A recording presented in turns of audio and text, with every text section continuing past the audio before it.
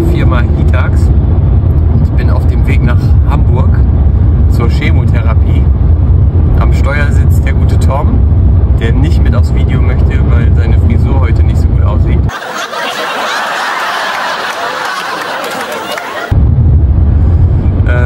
Ich bin jetzt gerade auf dem Weg zur Chemotherapie und habe mir überlegt, dass ich euch mal mitnehme. Es geht so ein bisschen eine geheime Mission, denn ich weiß gar nicht, ob man da überhaupt filmen darf oder nicht. Deswegen wird das Ganze so ein bisschen mit versteckter Kamera ablaufen. Aber ich dachte mir, viele Leute wissen, was eine Chemotherapie ist, aber wissen im Prinzip gar nicht, wie sowas abläuft.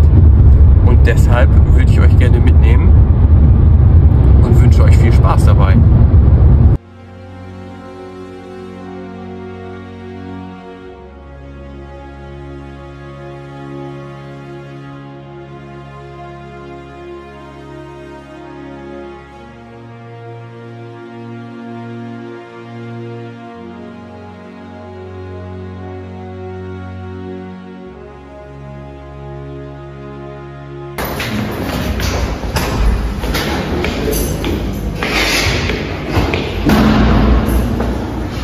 So, ich bin jetzt oben,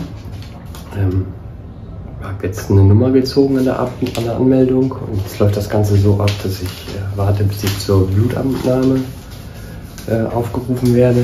Dann wird da mein Blut entnommen. Das Ganze geht dann ins Labor und wenn die Laborergebnisse da sind, dann werde ich zum Arzt reingerufen.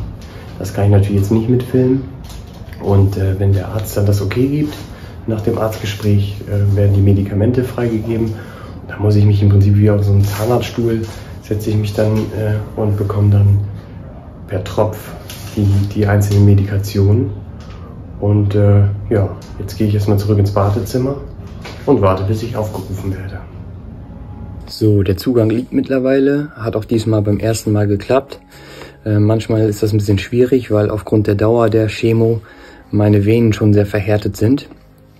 Und dann ist es ab und zu etwas schwierig, bei mir einen Zugang zu bekommen, hat aber heute super funktioniert.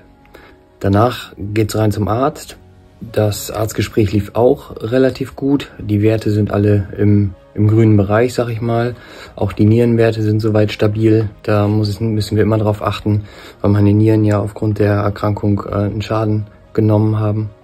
Das Ganze hier ist mein Platz für die nächsten Stunden. Hier werde ich mir das gleich gemütlich machen.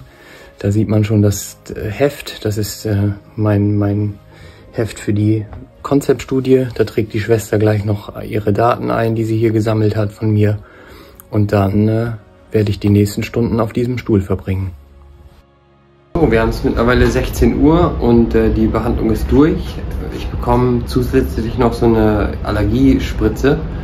Da ist die Nebenwirkung, dass sie mich sehr müde macht. Deswegen schlafe ich meistens die komplette Behandlung, also bis die Tropfen durch sind, mache ich da eigentlich eine ziemlich ruhige Kugel. Ich fühle mich jetzt ein bisschen zermatscht und mache mich jetzt auf dem Weg wieder zum Taxi und dann geht es nach Hause.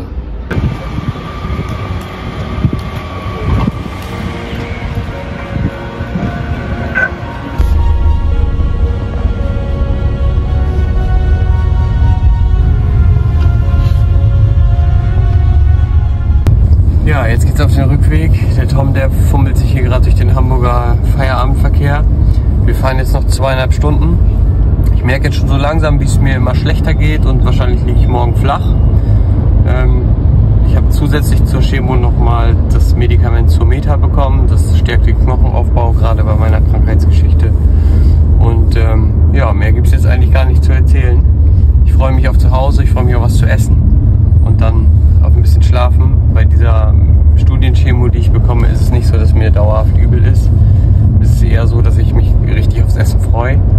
Ich hoffe, euch hat das Spaß gemacht, mal zuzugucken, oder es war interessant für euch, mal zuzuschauen, wie das Ganze so abläuft.